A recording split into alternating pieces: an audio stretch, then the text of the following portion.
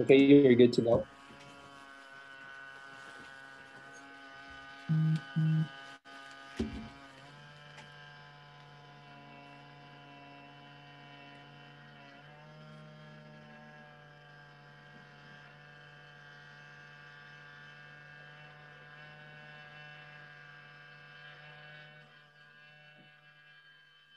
Are ready to go?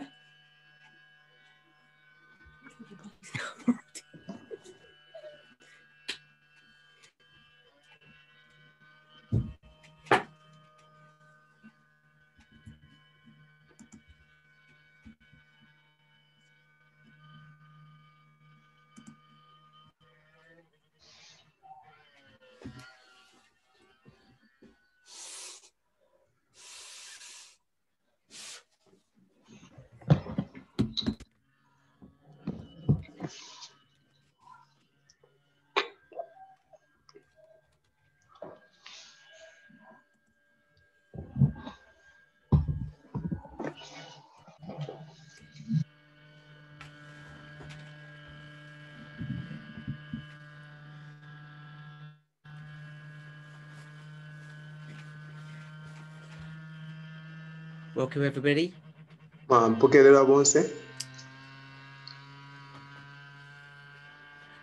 Yeah, I'm visiting the dentist. I'm sorry about the noise. Hopefully it will cease soon. Can we open with a word of prayer?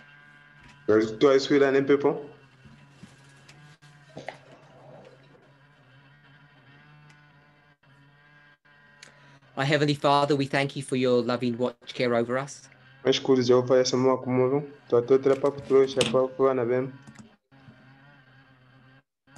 We pray that you would guide and direct us.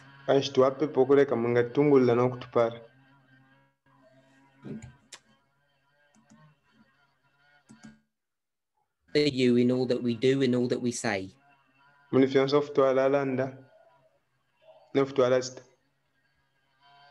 Guide our thoughts and our feelings this evening.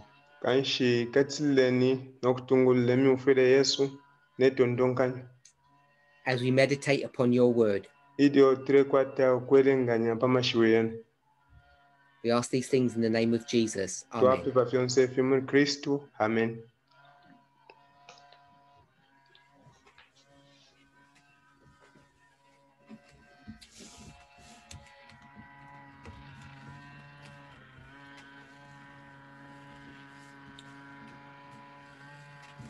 In our studies at this camp meeting,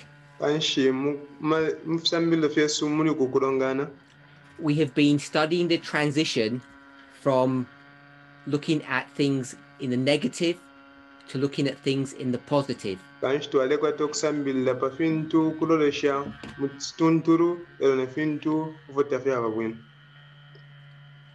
And we've actually defined those two concepts as two schools of theological thought.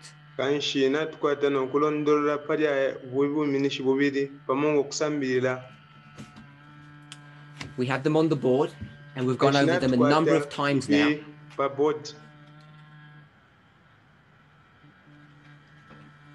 So I'm hoping that people are now familiar and comfortable with these terms.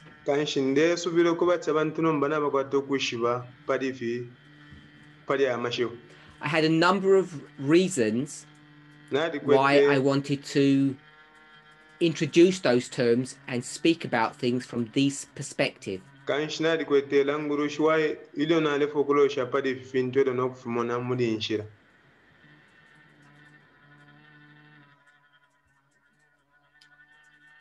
First of all, I wanted to show us that God has been leading us step by step.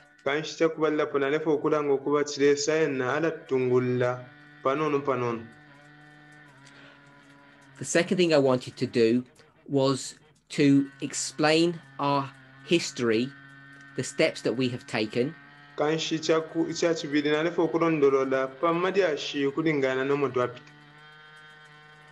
using a new term, but integrating that into terms that you're familiar with.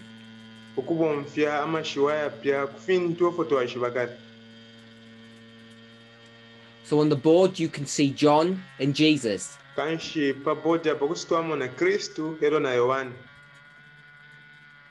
You can see the Sabbath and marriage. Kanshi kusitwamona pa Sabata ero pa bane chupo. You can see the 4 commandments and the 6 commandments. Ero kusitwamona na mafunde adi 4 ero pa mpene na adi 6. These are all repeating themes. Kanshi fifindu fe fimofine fya kuwekeshwa. And we should be able to look at our history from these different perspectives. And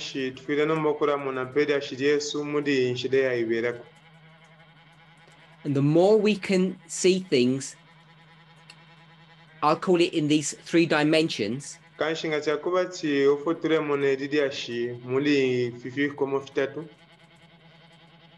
my hope that the more confidence we will have in the message that we have. That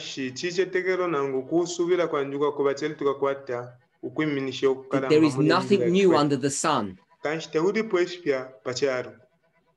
So when we first began, you probably thought, why talk about these issues?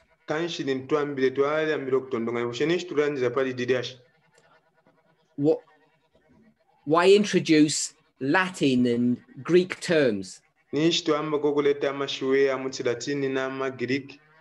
What purpose do they serve? At least one of the reasons why I have introduced these terms, and in recent camp meetings, other terms,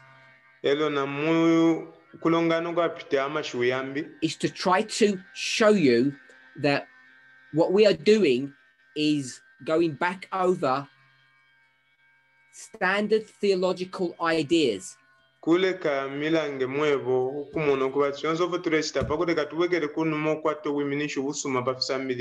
Ideas that Christians have been grappling with for millennia.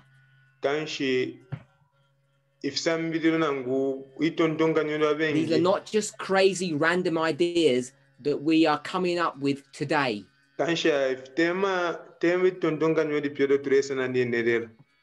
So when we are challenging existing thoughts and ideas, and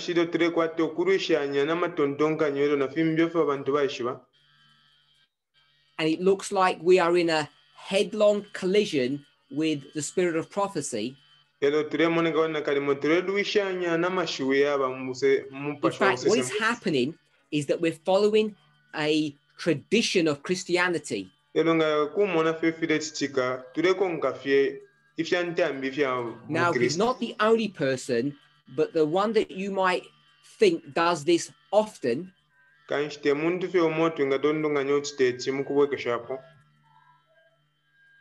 champion of challenging existing dogma is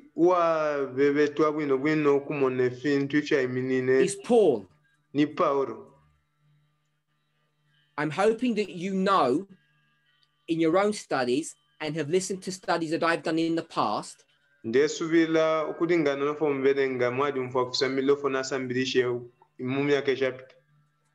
where Paul has gone into the Old Testament and turned things upside down.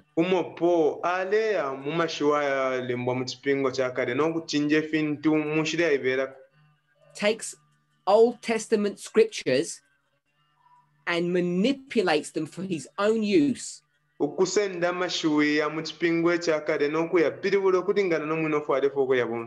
what you have to ask yourself is, why do you find those things acceptable? And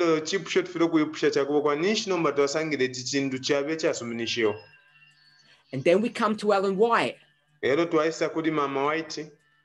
Ellen White has not such a strong habit as Paul, but she does the same thing.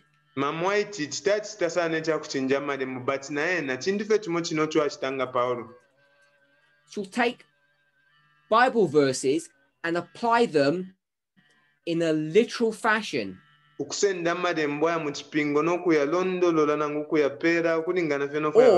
apply them in a way that I'm going to say suits herself.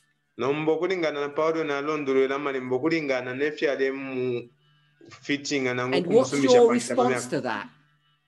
And what was kobwashani kulifi? If you're a Protestant today, kanshinga chakubatsi nuevo fyo kanya lelo, you would say it's evidence that she's a false prophet. Kanshi kuchimwala ndokubatsi abe nawe nibakasema babu. If you're an Adventist, kanshinga nuevo kadolera, you'll say that it's evidence that she is a prophet. Kanshi wala kwatokulanda chao nikasema.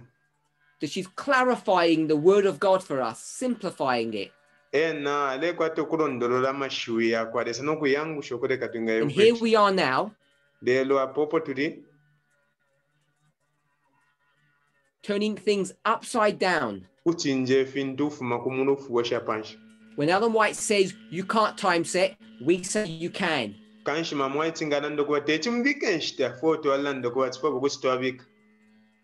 she says it's good that women don't vote, we say that's wrong.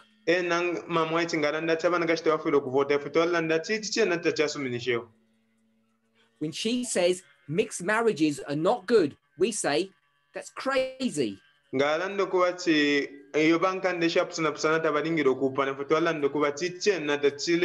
go on and on.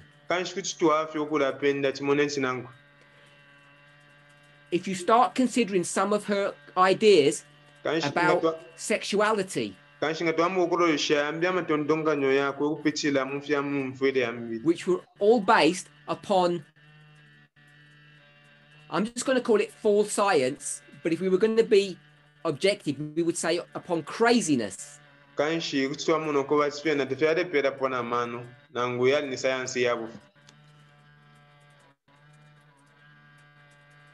And we reject them. We've already discussed the subject of masturbation as an example. Where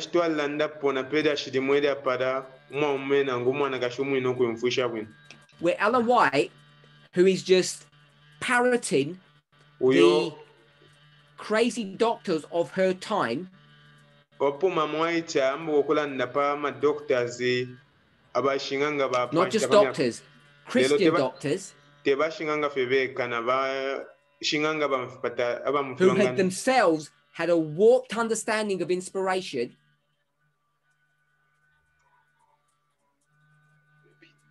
and said that masturbation will make you go mad or blind or weak.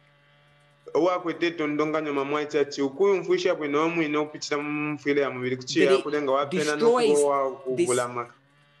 this spiritual idea of vitality.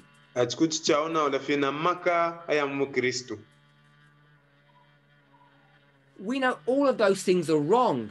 And it scares people to confront inspiration in the way that we are doing.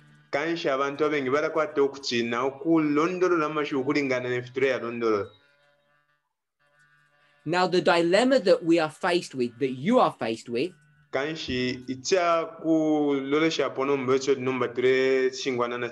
is how do you walk this fine line? Do you completely reject Ellen White and portions of inspiration because they do not fit in with our current understanding of truth?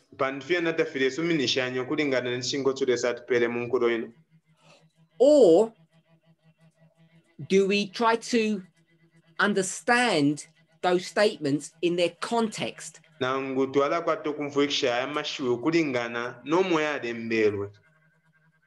And this difficulty is causing this movement heartache and pain.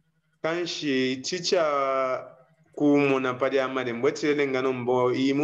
are what I would call the old guard still remaining amongst us.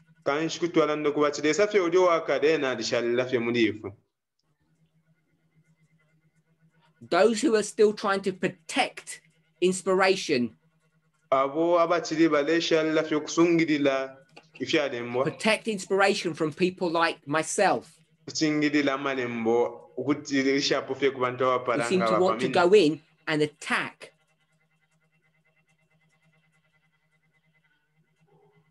And what I wanted us to see is this is not some random fight between myself and the old guard.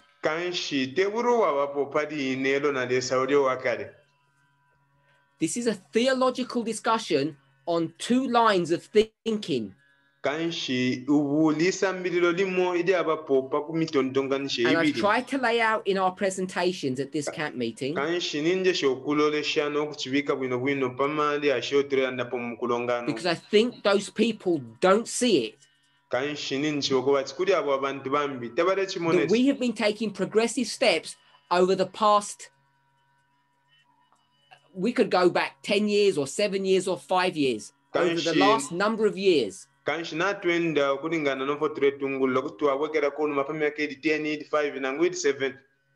those first steps were gentle. People were not troubled by them.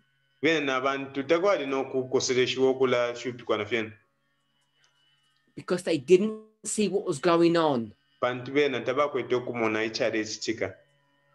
And there's one more fearful thing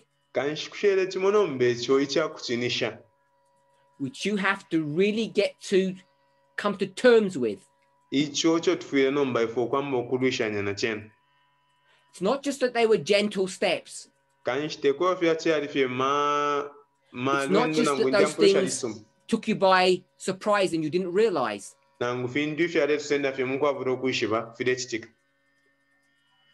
What we had in our movement was the following. In English, they call it the elephant in the room. It was Elder Jeff. He had a cult of personality. If he spoke, it was it. No one questioned him. And since his demise, since he's left, we no longer in this movement have a leader of that stature. A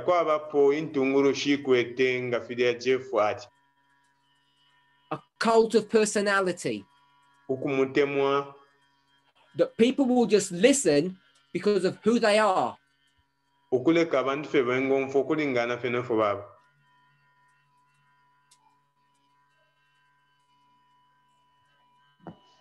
Now, every step has to be won by an aggressive warfare.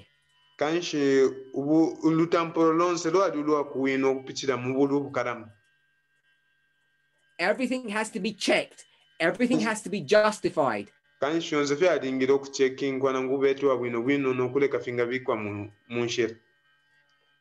that has meant that our message progresses slower. I'm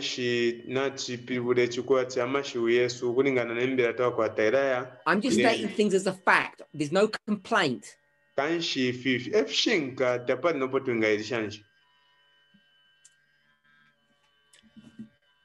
So that's just a short summary of what we have been discussing so far and the reasons why I've introduced these topics.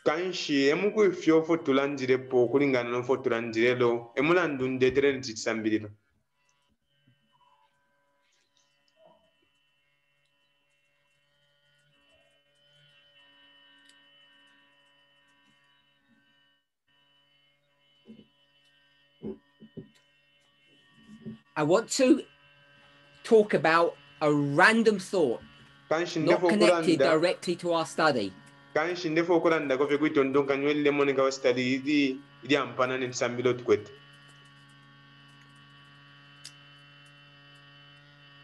So,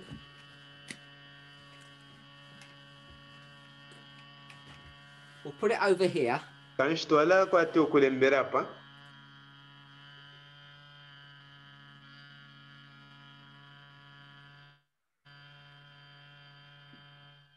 My spelling may not be correct. Kanshi kulingana na malembo limbite chiapange ngofo munefwa. Homo sapien. Homo sapien. Amashiwayo.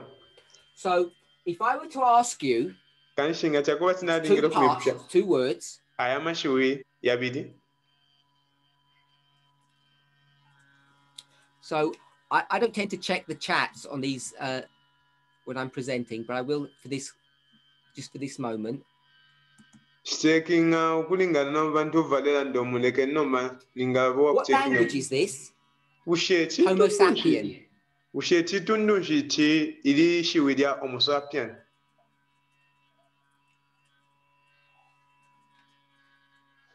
Okay, so some people say Greek and some people say Latin. So someone needs to adjudicate. Is it Greek or is it Latin? Okay, so everybody's piling in with Latin. Good.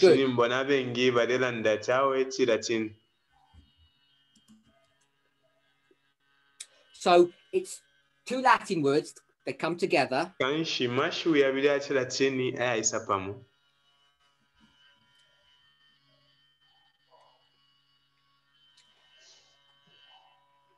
So Sister Penny says, wise man. So I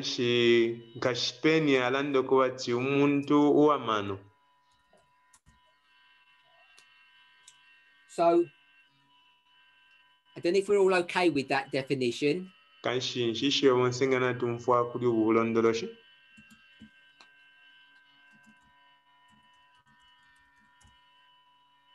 We'll go with that. It's simple enough. So,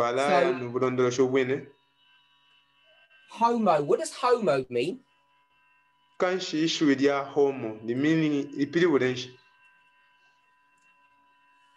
we go with human? Or as someone said,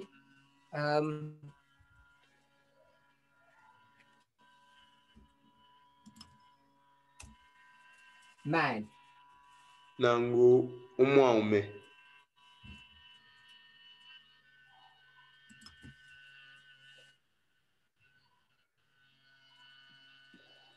And sapien? Edo na sapien. Sapien therefore means wise. Edo yana ere piriboda wamano. Distinguishing us from primates. So I'm hoping we're all okay with that. So the word homo means human and the word sapien means wise. So you have the man or the being that is wise compared to other creatures.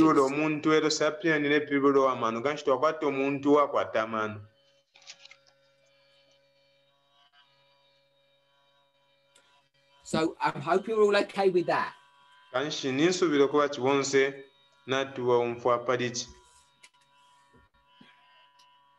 So here we have, I put human.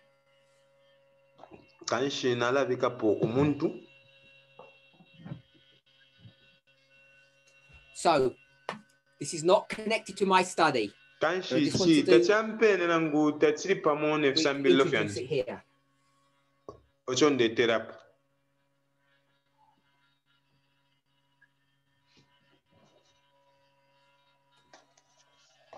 Homosexual. So we all know what homosexuals are, who they are. What language is this? Homosexual. No checking. Homosexual. Don't check. Okay, so some people have said Latin and some people have said Greek. Latin.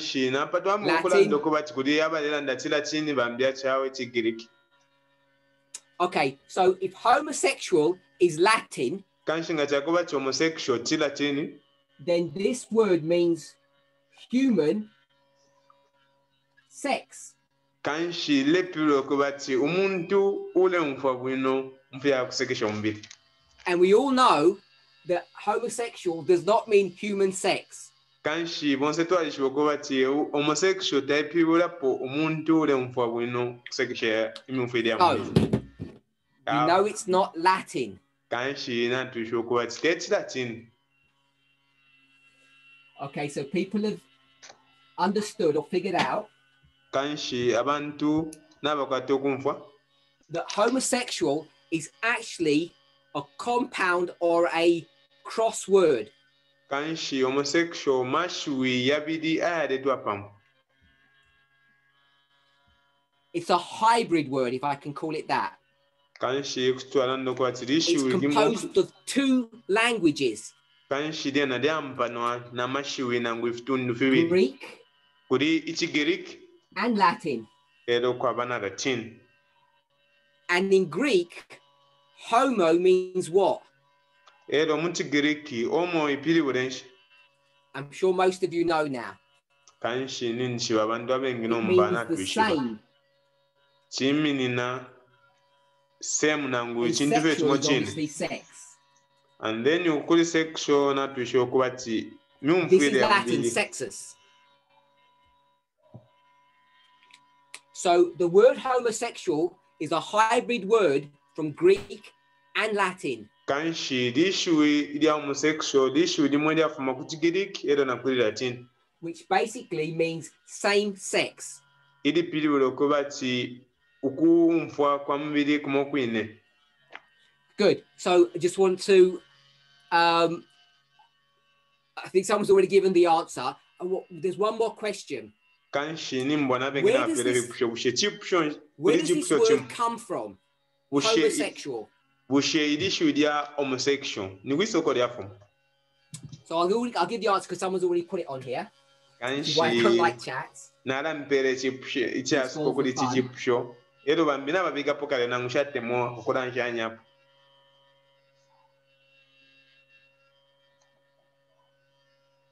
This comes from Germany. So the word homosexual has its origins from Germany. So I just wanted to introduce that. It has not anything to do with our study. But seeing as we're doing Hebrew and Greek 101, I thought we'd introduce it now. So,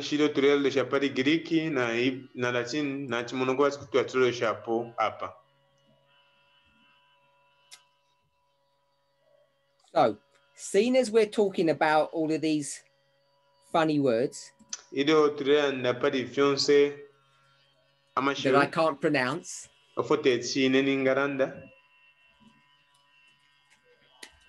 I want to give you another one.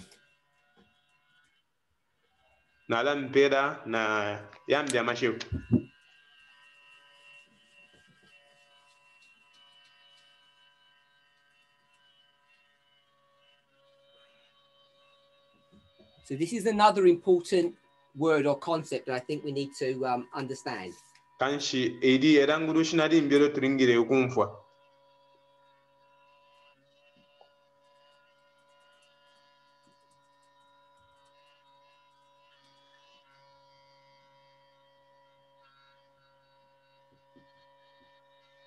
I hope my writing's not too small.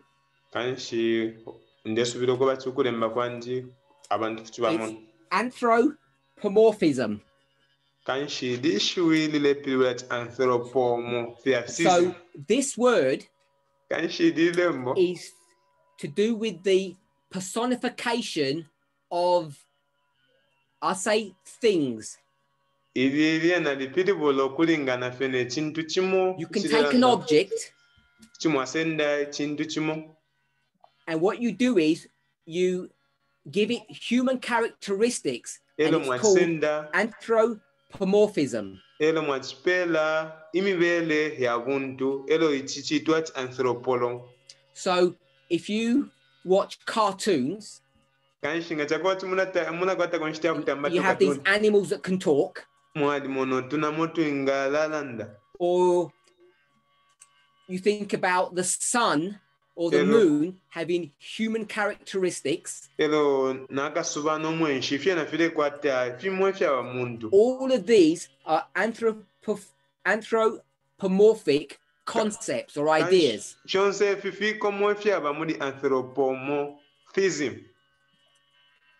So I'm hoping everybody understands that. Okay. Now the reason why I introduced this word is because the Bible does. So the question that we want to ask ourselves, or that I want to pose to you,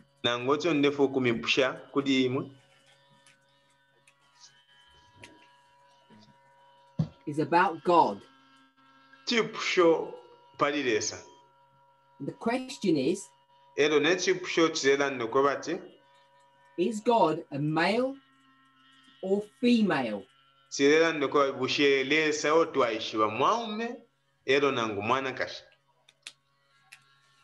And the reason why we ask this question is because if you go to the Bible,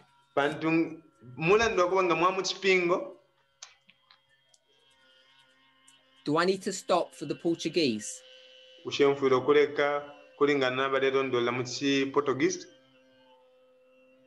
Brother Dan, you just tell me if I need to stop or I need to carry on.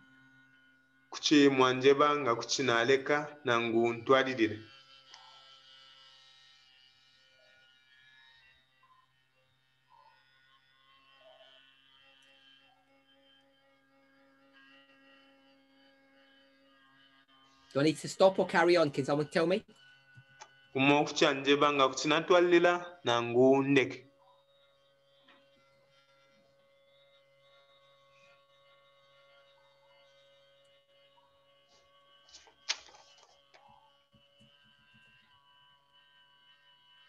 Okay, I'm going to carry on.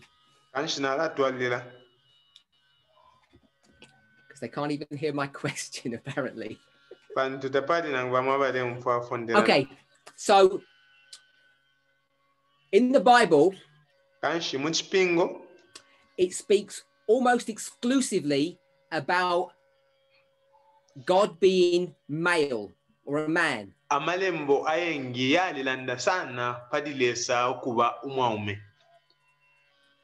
And so the question is that factually correct?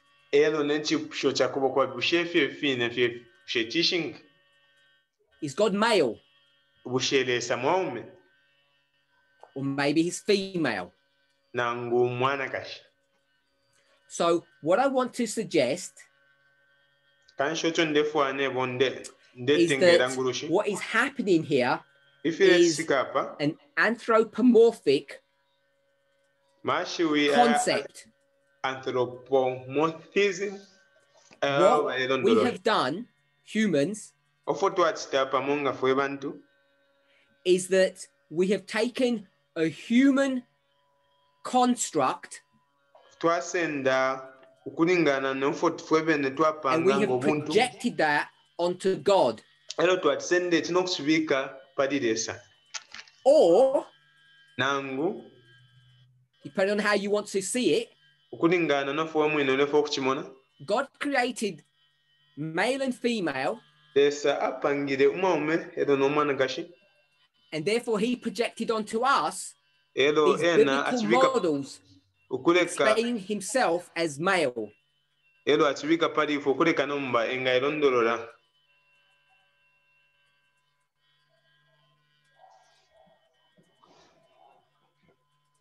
If he wants to talk to us, he has to come down to our level so that we can understand who he is. kuleka twingo mumfuikisha ena efwaba.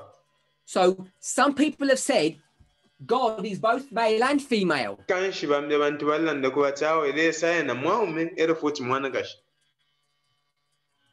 For those people who think that, Kanshi kuli aba bantu batontonganyesho. I wonder if they could send me a picture of what he looks like. Like below the waist. Without being crude.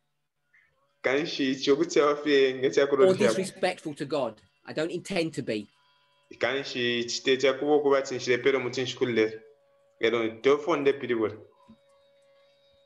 I don't mean this disrespectfully. But I think it's a crazy idea to say God is both male and female.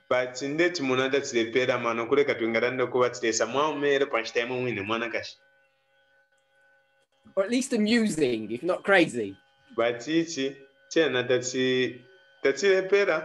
Because I thought God was spirit. I thought he created humans. Now, I'm not good at artwork particularly. But I could draw a picture of myself. We'll have a go.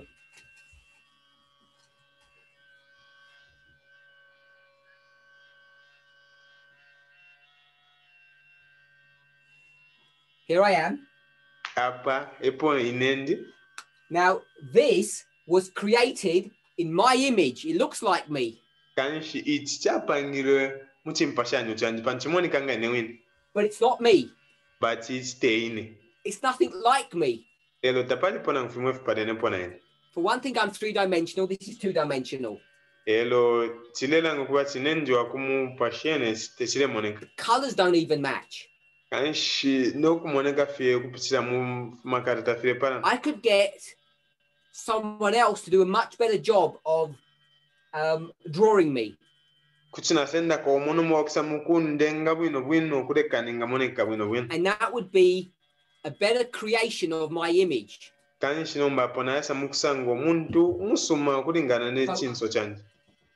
all I want to say in that silly example, just because we're created in God's image,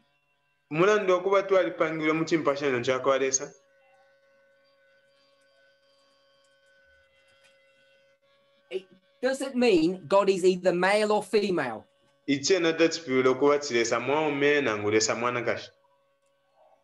So I'm not asking what science says. I'm dealing with inspiration. And for those people who say the Bible says Jesus is male and I'm not going to listen to any other version or any other statement,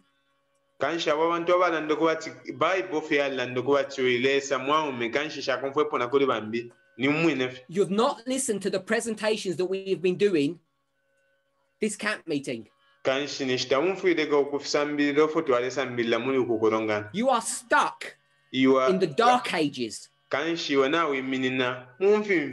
the ministry of John, that you want to hold on to mystical ideas because you feel uncomfortable stretching and thinking about the truth.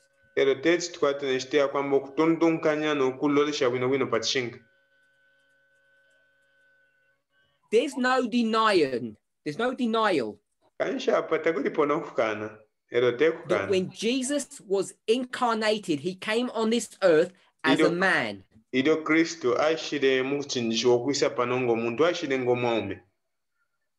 But does that mean that God is male?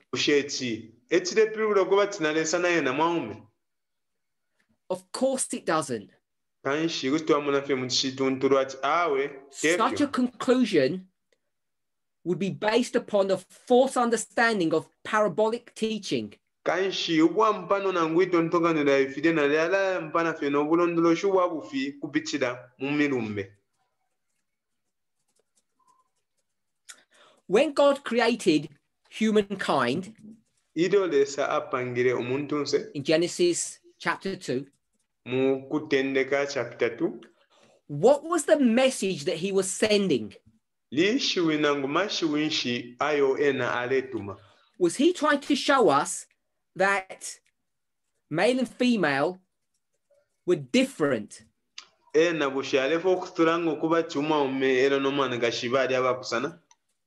The words themselves tell us otherwise.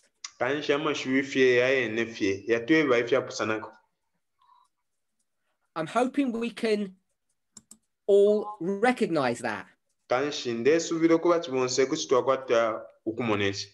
That when God creates Eve,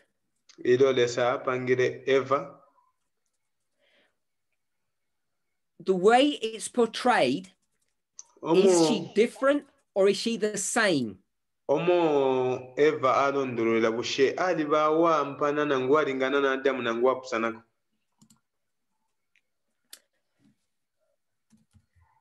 Let's turn to Genesis.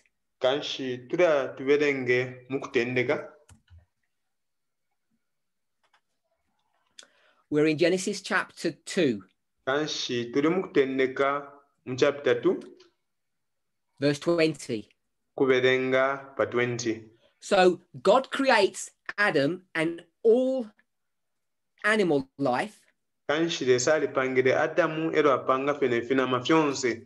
And Adam gave names to all cattle and to the fowl of the air and to every beast of the field. But for Adam, there was not found an help meet for him.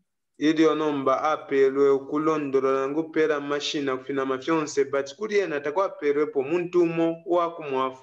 that mean? I want to say it simply. We looked at everything. He couldn't find anything that was the same as him. Now,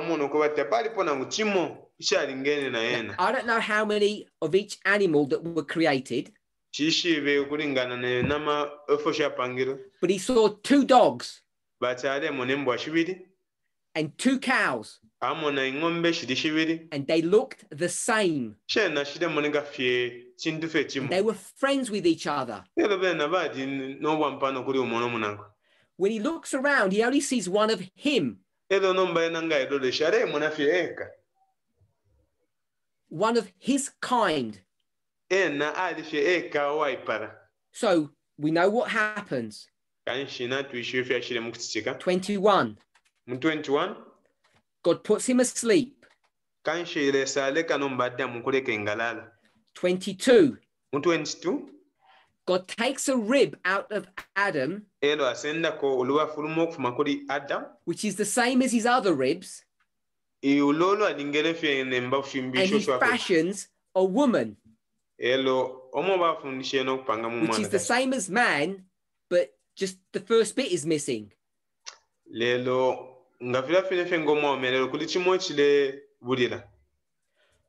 And then verse 23. What does Adam say? Oh, you look so different. Your body shape is different to mine. No. You have a repetition. Repeat and enlarge. That Eve is exactly the same as Adam. By the way, they're not called Adam and Eve at the moment yet.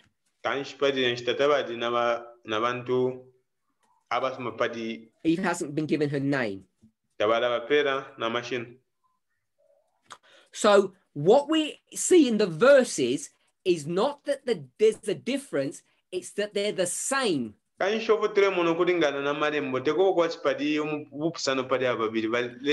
have said a mate or suitable. But the point I want us to see is he produces something someone that is identical to Adam. She's Kanshi identical to him. Kanshi chonde fo kumona ne chakubo kwa desa pangiro mundu fye omo ne fye wadingene na Adam fya finati. Bone of his bone and flesh of his flesh. If padi akwero no munofu wako. They are identical. They are not different. Kanshi be na badi fye omo te badi power pusana. And that's the primary lesson that Genesis chapter 2 is trying to teach us. Kanshi chet sambidiro cho twenga sambila ufuma muni Genesis chapter 2. Now, of course, Kanshi go for chaba. This issue of masculinity and femininity is going to repeat itself throughout Scripture. Kanshi ukupitira muda wa mashu balandire na ala kwa tuku iwekesha po kupitira malembo. And it's given in many different examples. Kanshi ne ali pelwa kupitira filangilo fya pusana. We've spoken about man and woman, male, female. So we'll give another one. The sun and the moon. The sun represents male and the moon represents female.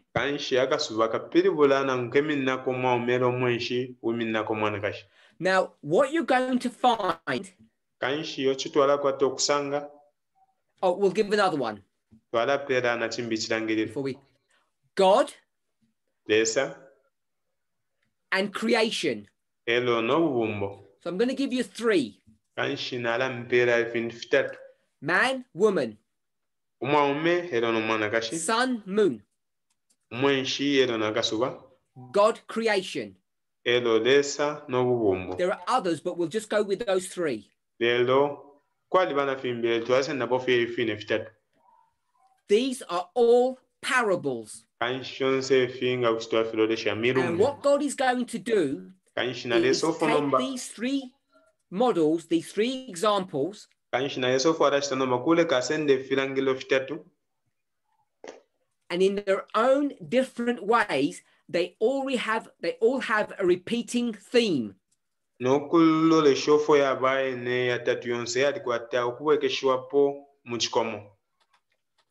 Either in their physical being or their function.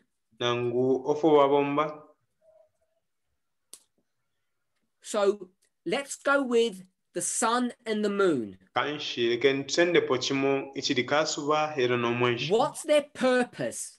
What's the purpose of the sun and the moon? We don't have to guess. It tells us in Genesis chapter 1 to give light. They both are there to give light.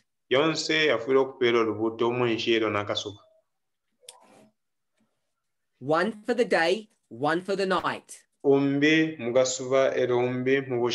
But there is a substantial difference between the 2.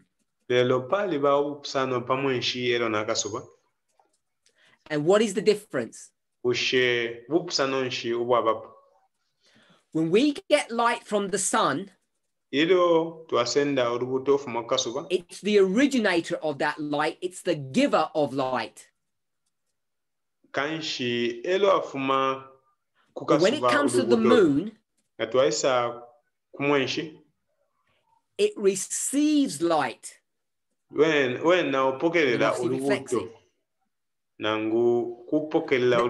you start looking at these 2 objects, you have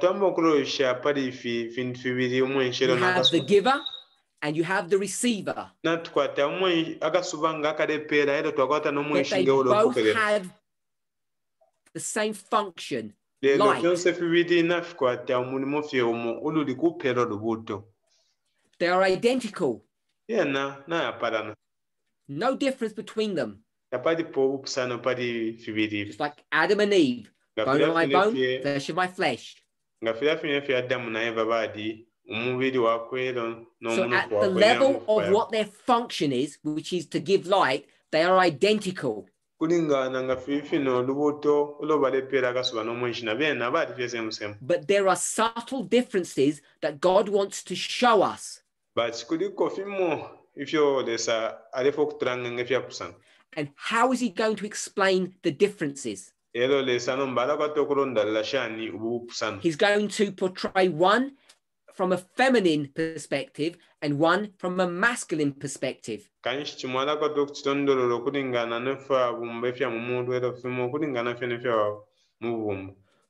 he wants to show us, if I say it this way, the full spectrum of light.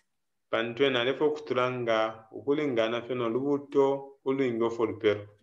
don't mean all the rainbow. I don't mean it that way. God gives us light. And he gives that light in different ways. When it's direct, it has this masculine concept connected to it. When it receives to give, it has a feminine context.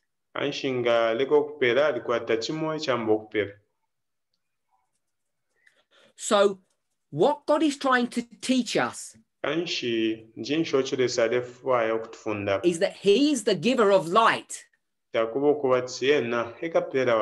he will give the light in different ways to teach us his graciousness.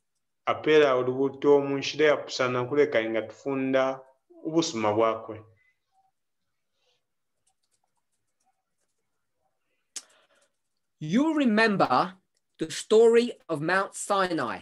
Hold that thought. So I'll forget to mention this afterwards. I mentioned 3 examples.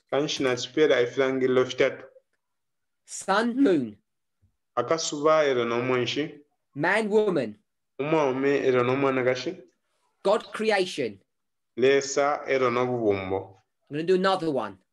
I'm going to call it God and the Spirit, Holy Spirit. Has the same modeling. So I've given you 4 now. Go back to the story of Mount Sinai. Now God is hidden behind clouds. And the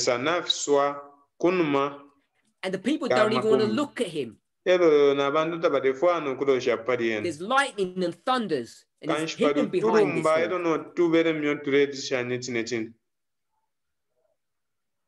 But God gives light. Moses climbs up the mountain, and he stays there a while. And what begins to happen to Moses? When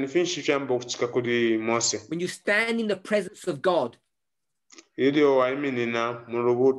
like what happens to you when you stand in the presence of the sun.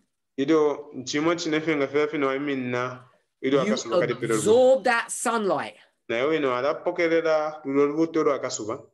You get a suntan. If you're lucky. Moses absorbs this light.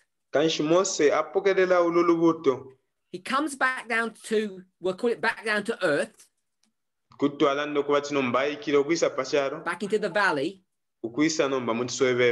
And now what is he going to do? He's going to start giving off this light. That's not his light. It's a reflection of God. So that is an example of 2 things. Which 2 models?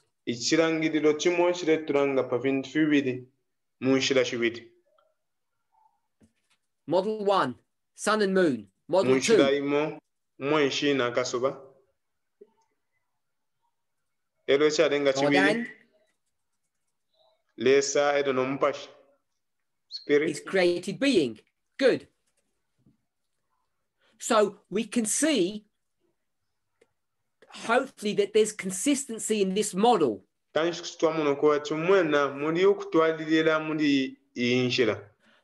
object is light. God's people need light.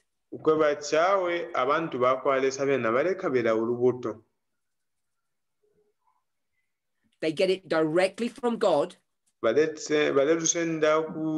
or from his created, or from his creation.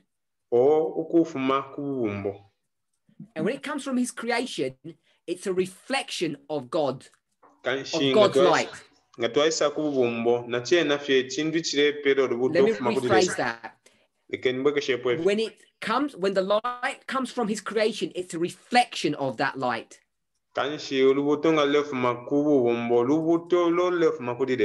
So what God is going to do, he's going to teach us about who? Himself. And what he's going to do is play games. He's going to show you the giving and the receiving. And when it's the giving, he will, because we're so slow, he will make it known to us.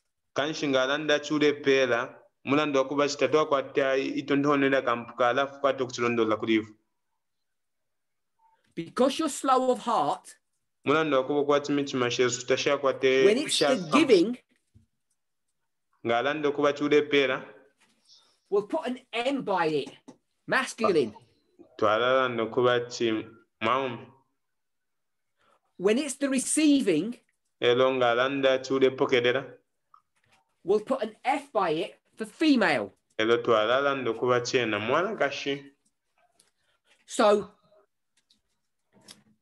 let's go to man and woman.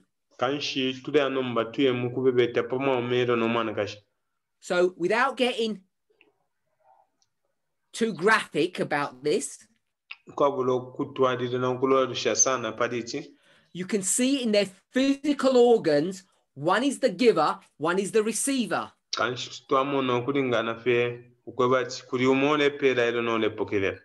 We know what happens at intercourse. A man penetrates a woman. He gives, she receives.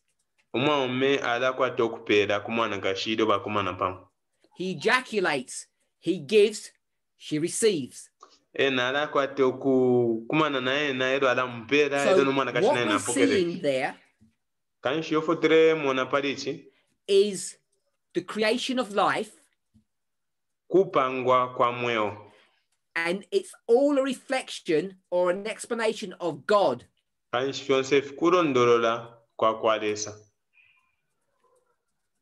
How God gives and how he receives. And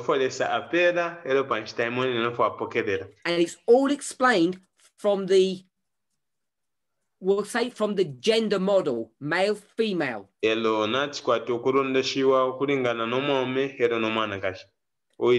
we speak about God and creation,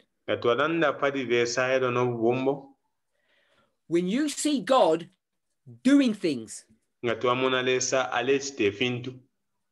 you will see him as masculine. When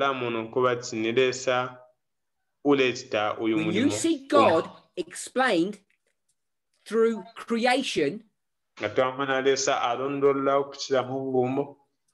that eagle, is that a male or female eagle?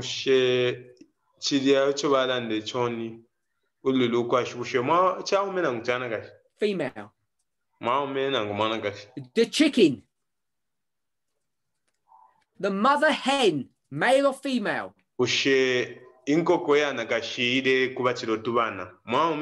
Feminine. What you see when you start looking carefully, is that God is going to describe himself in masculine terms and feminine terms. When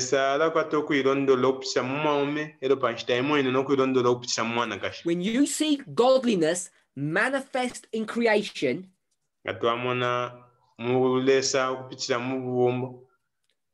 or revealed in creation, you'll see it in feministic terms. When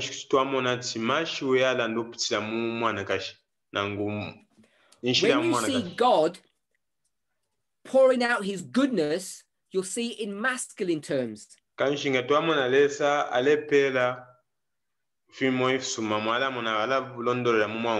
remember, the Bible is a storybook about God and his goodness. The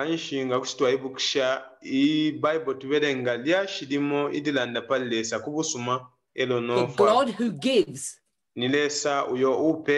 So it's not any wonder that the vast majority of the time you see God portrayed in the masculine.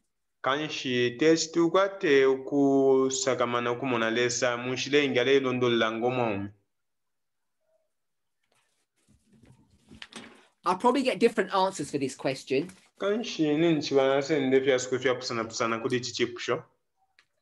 But I'm sure hopefully someone will give me the right one eventually.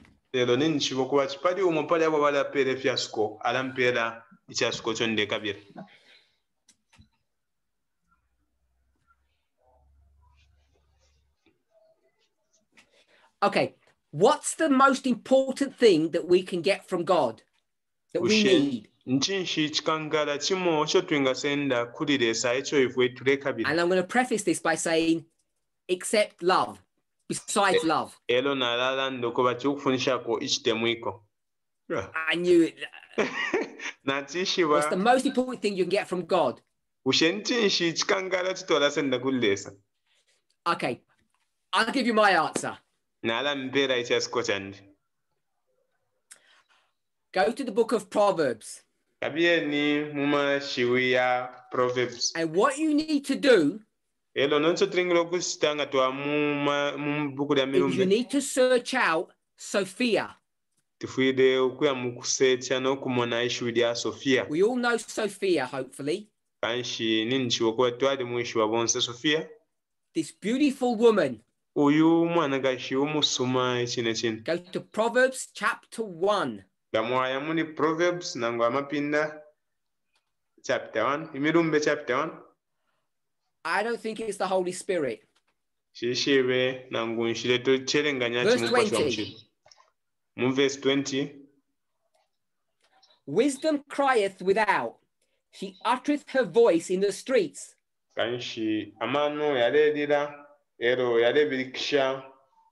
She cries in the chief place of concourse, in the opening of the gates, in the city, she uttereth her words, saying.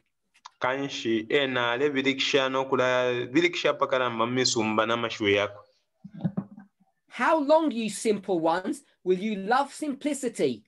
And the scorners delight in their scorning, and fools hate knowledge.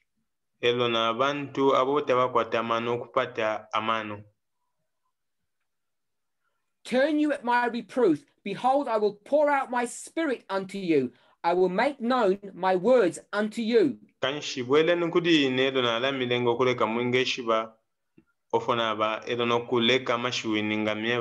Because I have called and ye refused, I have stretched out my hand and no man regarded.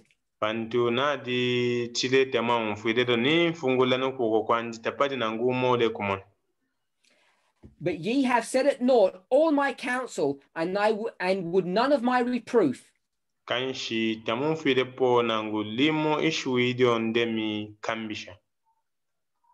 Then she starts laughing at you when you carry on through the verses. So this is Sophia. You can go and study her if you like. She's obviously female. Who is she? I would suggest she is information. Words.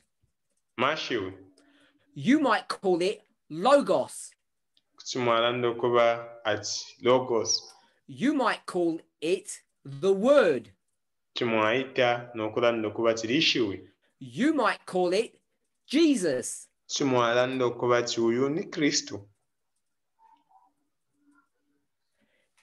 We don't have time to go into this to prove what I'm saying. But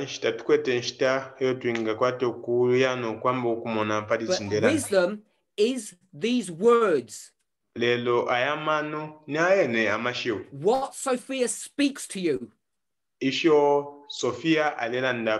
words, the word. Logos. And who is the word? Jesus.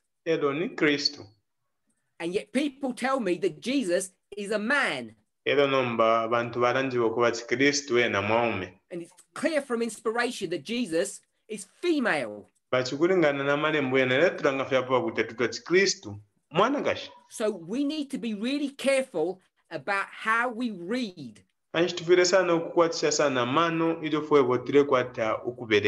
And not make rash judgments or statements. When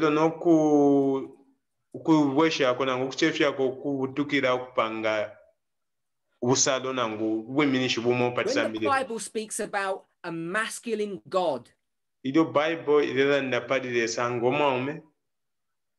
it's not because God is male.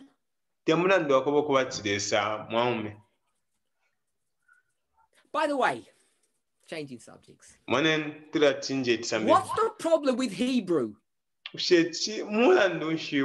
I'm not a Hebrew expert.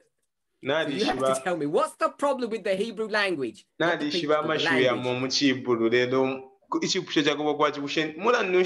So the problem with, it's not complicated. The problem with Hebrew, it's simple. That's the problem. What's the advantage with Greek? Why is Greek good? Because it's complicated. Good. What's the problem with Hebrew? It's too simple. Now, if you want to describe something in Hebrew, you've got two choices. What are they? It's on the board.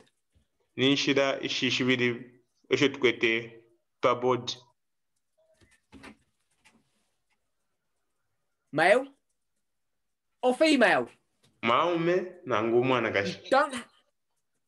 You don't have anything in between. I can't say it. Not living, the pencil. In Greek, I can. In Greek, I can make this non-gender. But in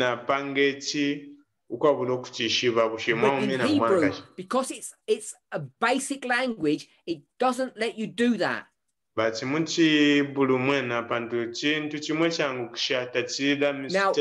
I say, I'm not a Hebrew or Greek scholar.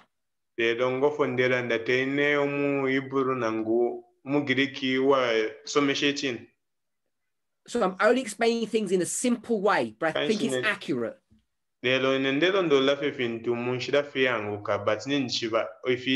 Hebrew, if you talk about anything, you have to give it gender.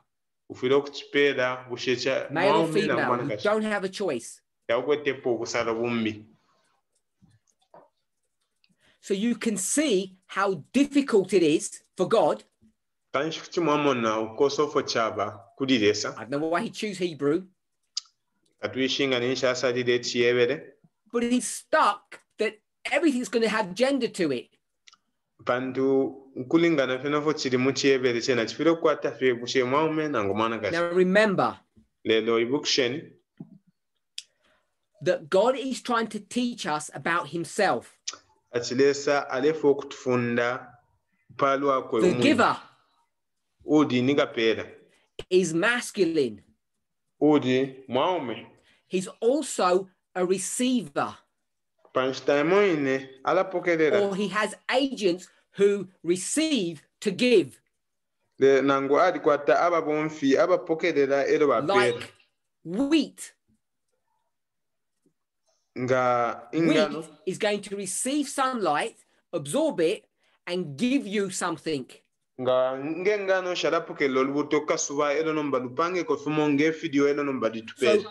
all of these concepts are going to be compartmentalized into masculine and feminine terms.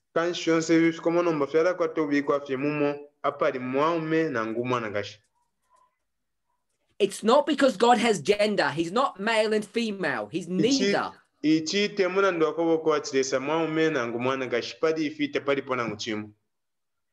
It's not because men are superior to women. What did Adam do in Genesis 2? He gave of himself. So therefore he's going to be defined in masculine terms.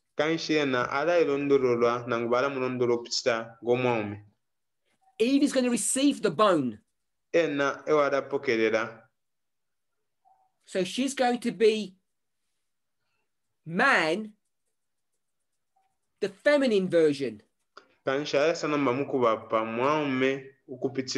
Woman. It's not because there's some hierarchy between them.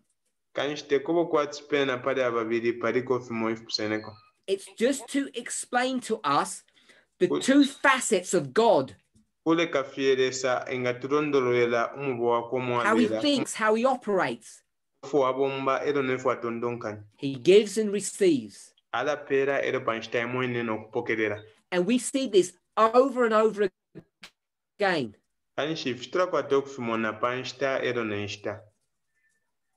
So when we start thinking about God, and we start thinking about the Father and the Son, you can begin to see how incorrect it is to believe the following.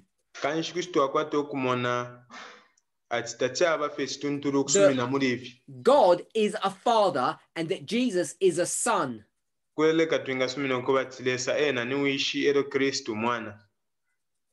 the book of Proverbs, Jesus isn't even born yet. He's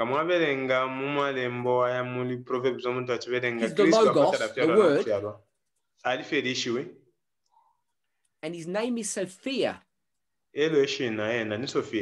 Woman.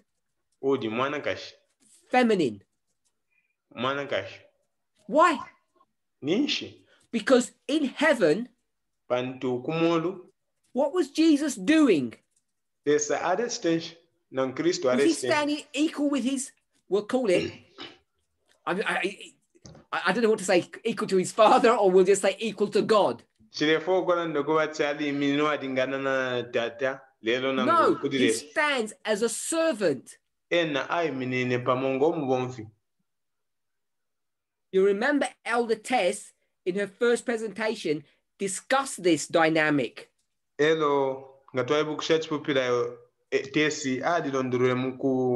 is one of the things we have really to be thankful for the spirit of prophecy.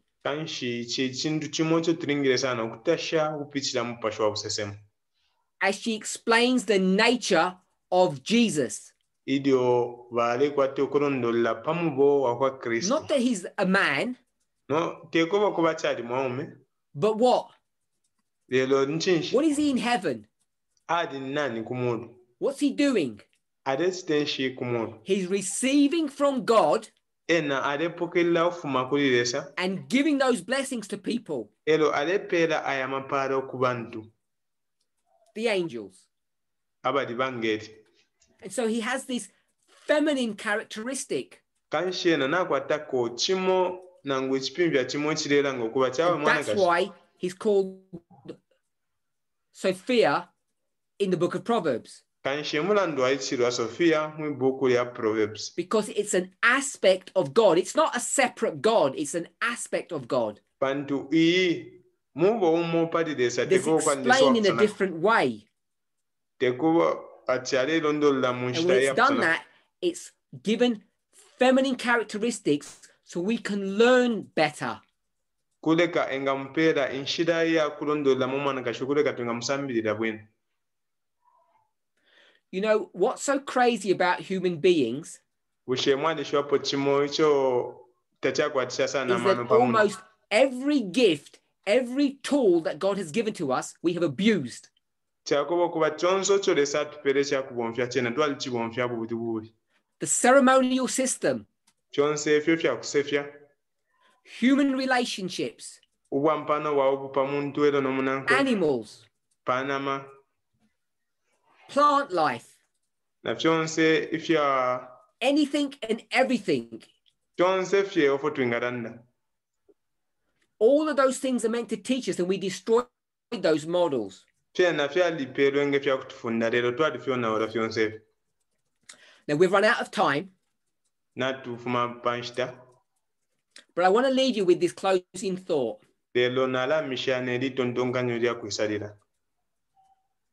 What happens every 24 hours?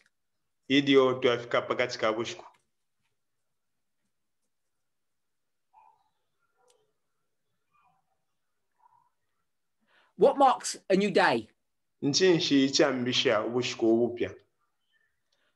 Good. So everybody fell into my trap except one or two people.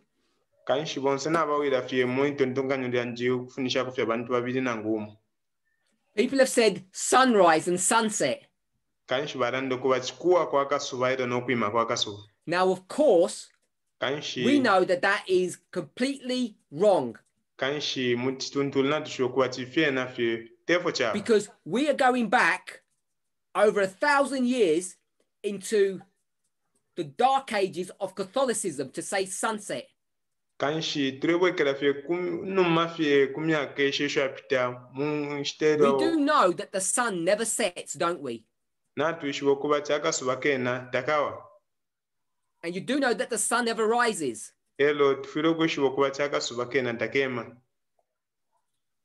The sun stands still. And we move around. So this is not a sunrise or a sunset. This is an earth rotation, and one person got it.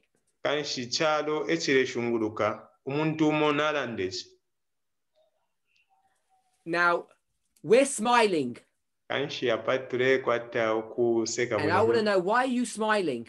Because the last time someone mentioned this subject, they did so at the peril of their life. Who was that?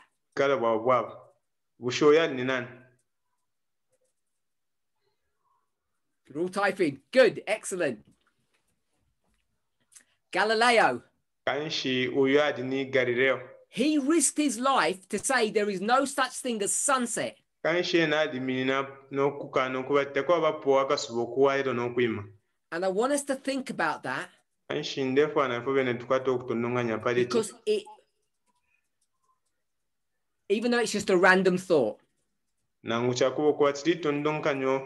relates directly to our subject.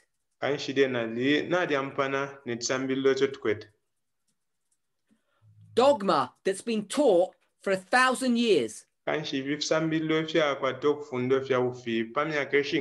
Time does not make it truth.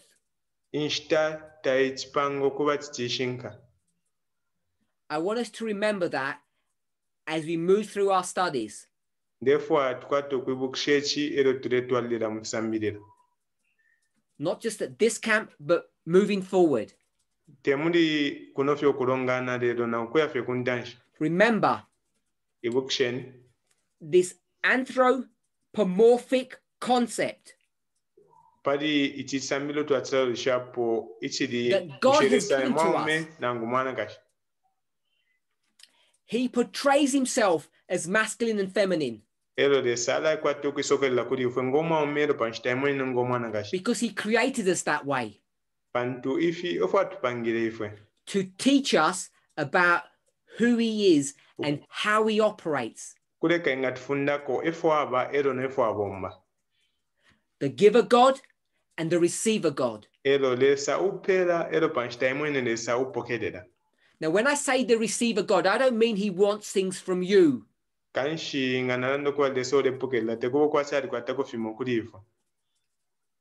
It's all giving. He either gives directly or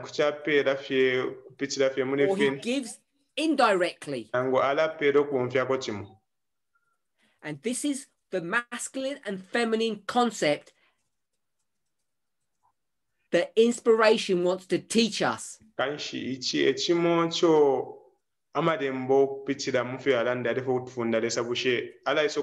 I've answered the question someone asked, who does he from whom does God receive?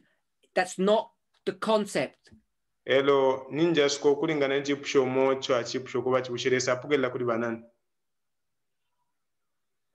Jesus said, I can do nothing of myself. I can only give you what I receive from the Father. What do crazy people believe that means? They think it means Jesus is a lesser being, a lesser God, doesn't have power.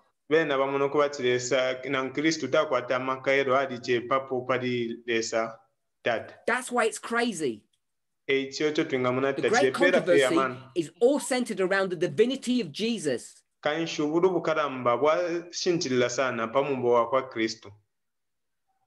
He is verily God. And yet, he says, I can't do anything unless I receive it. Because he wants to teach us how God operates. He gives directly and he gives through his agents. And it gets so involved that one of his agents actually is Jesus, who is God.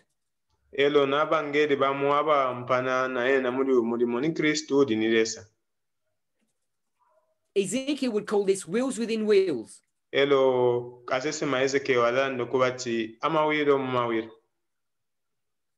The whole concept of man and woman, masculine, feminine, it's not about headship or who is superior or who is inferior.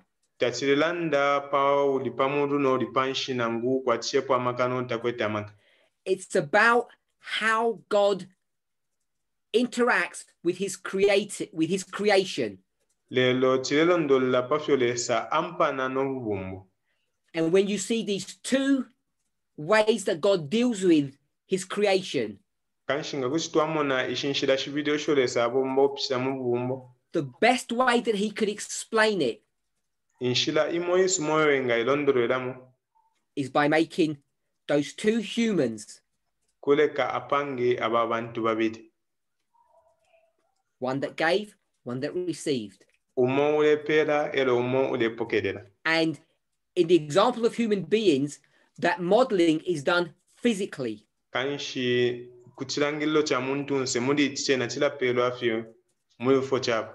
Let's pray.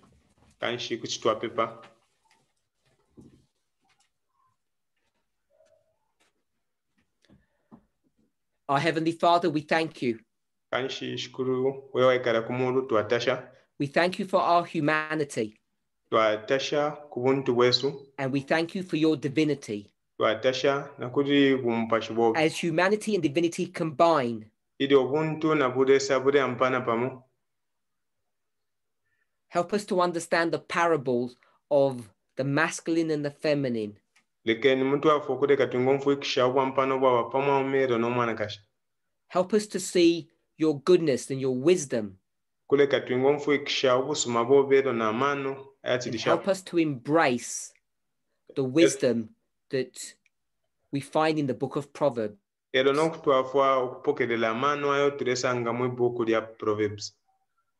She stands outside crying to be heard.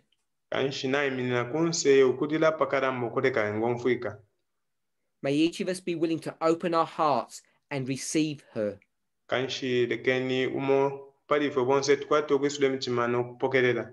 Bless us to this end, we pray in Jesus' name. Amen. Amen.